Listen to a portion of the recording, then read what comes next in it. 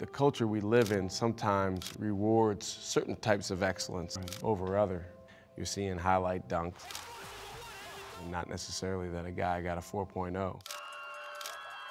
But in the long run, it's clearly even more beneficial to get a 4.0. We've got to hold true to our mission, and our mission is academic development. You know, it's 30-some thousand lives that we try to transform at any one given time. One thing that's been great about the shared vision that we have is that as a university and as an athletics program, we say we're going to be nothing less and competitive with the best. I think we've made this a destination now. And when we make it a destination for someone like Shaka Smart, we also make it a destination for a lot more freshmen who are really serious and highly motivated about making a difference in the courses of their own lives, but of other people's lives as well.